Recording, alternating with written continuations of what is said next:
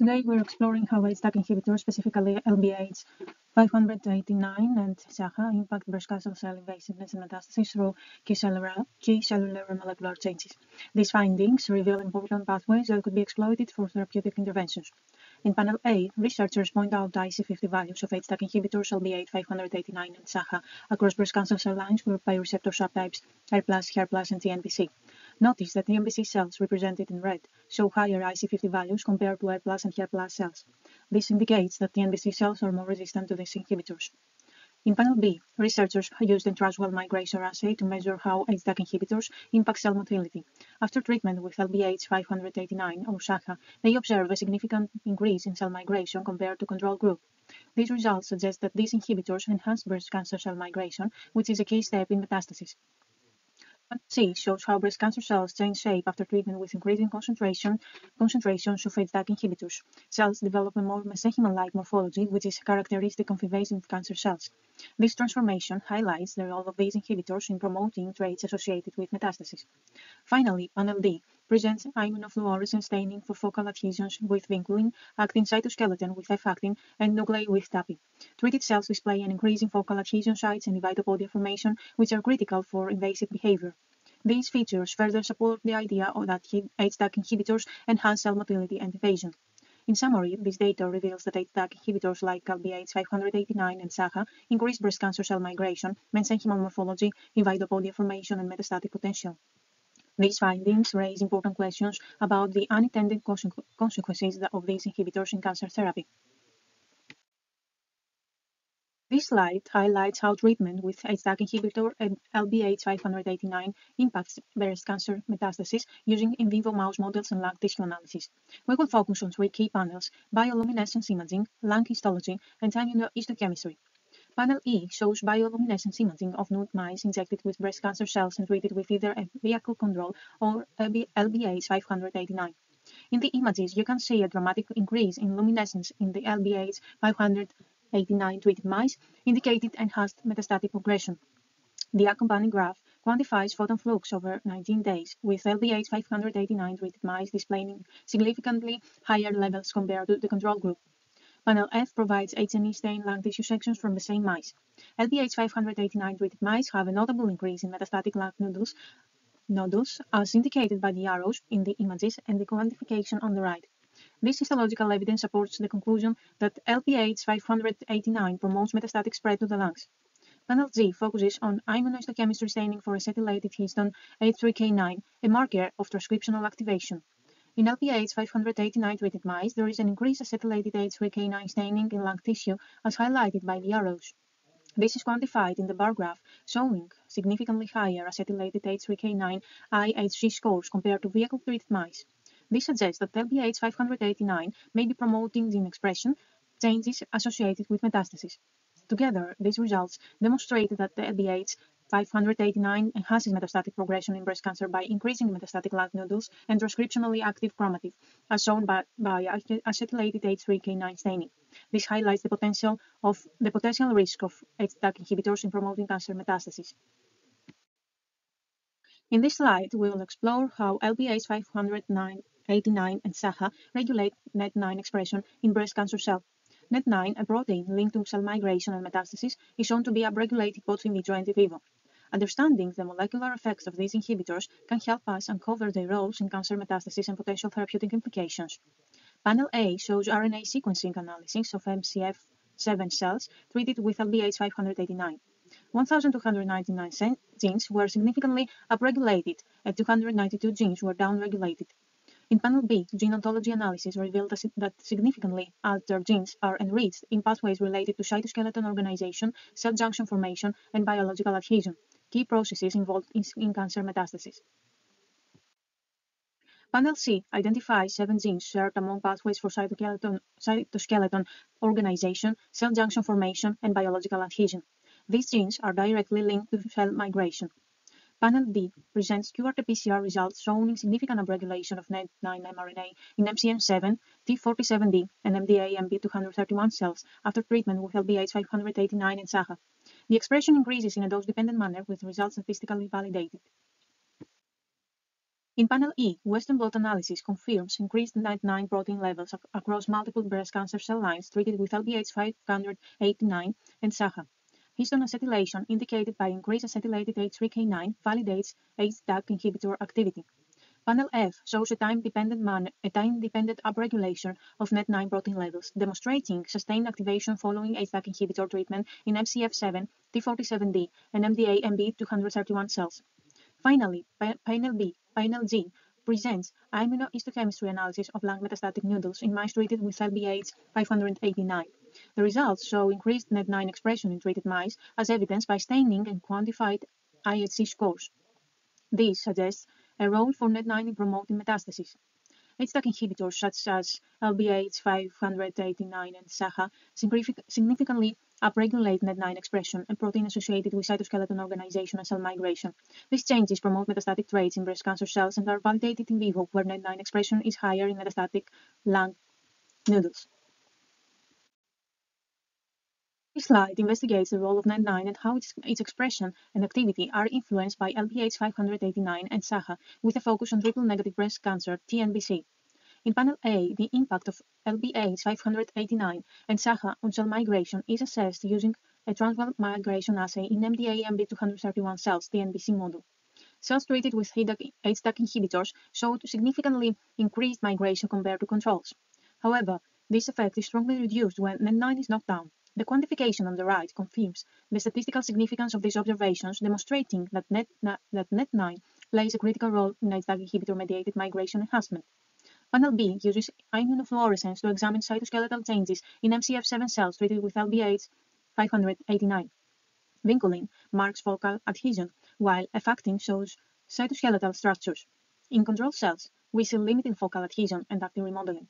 However, cells treated with LBH589 show increased vinculin and actin colocalization, indicative of enhanced cytoskeletal dynamics and dividopodia formation. In NET9 knockdown cells, these changes are substantially reduced, further validating the role of NET9 in promoting invasive cell behavior. In panel C, researchers confirmed the molecular basis for this observation through Western blot analysis. HDAC inhibitors, LBH589 and SAHA, significantly increased NET9 protein levels and histone acetylation, acetylated H3K9 in MDA-MB231 and MCF7 cells.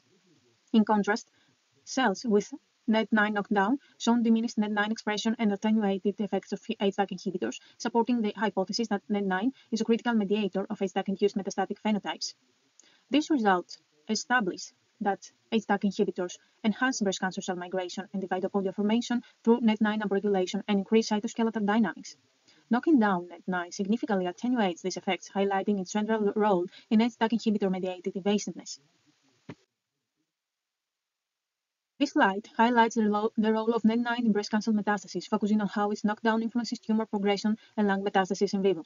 Understanding the downstream effects of NET9 on metastasis is critical for developing potential therapeutic strategies in aggressive cancer like triple-negative breast cancer.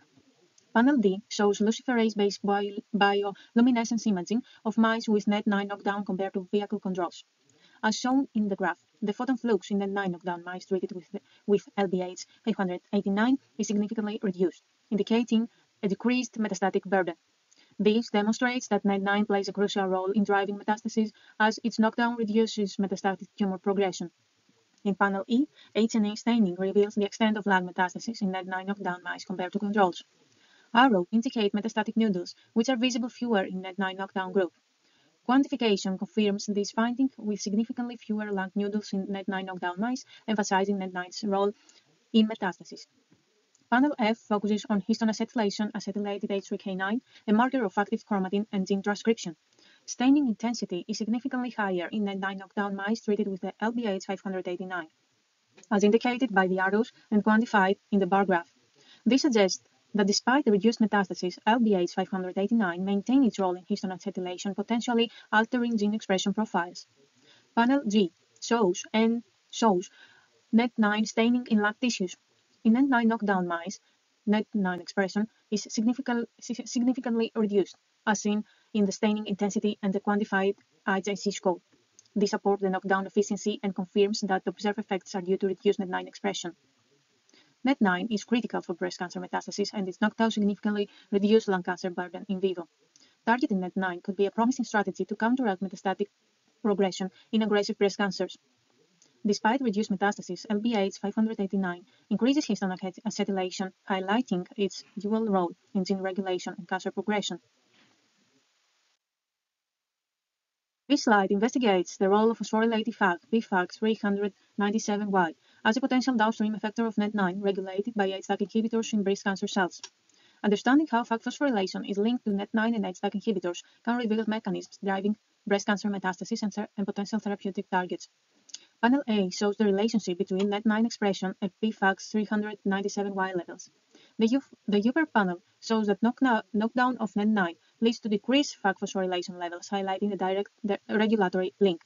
The lower panel points out that overexpression of NET9 results in elevated FAG phosphorylation levels, further confirming that NET9 enhances FAG phosphorylation. This establishes NET9 as a critical regulator of FAG activity. Panel B demonstrates that treatment with HDAC inhibitors LBH-589 and SAHA increases FAG phosphorylation levels over time. This increase correlates with elevated NET9 expression and histone acetylation, suggesting a pathway where HDAC inhibitors regulate FAG phosphorylation through NET9. In panel C, IHC staining of lung metastases from mice treated with LBH-589 reveals increased FAG phosphorylation expression compared to vehicle controls. The quantification confirms the statistical significance of this increase, supporting the role of HDAC inhibitors in upregulating FAG activity in vivo. Panel D compares FAG phosphorylation levels in lung metastases from NET9 knockdown mice and controls. Knockdown of NET9 significantly reduces FAG phosphorylation expression, as shown in the IHC staining and quantified scores. This further supports the conclusion of NET9 that NET9 is essential for FAG phosphorylation. Panel E investigates whether HDAC inhibitors can induce FAG phosphorylation in the absence of NET9. HDAC inhibitors fail to increase FAG phosphorylation levels in NET9 knockdown cells. This confirms that NET9 is required for HDAC inhibitor-mediated FAG phosphorylation. In conclusion, NET9 directly regulates FAG phosphorylation, as shown in both overexpression and knockdown models. HDAC inhibitors promote FAG phosphorylation levels in a NET9-dependent manner.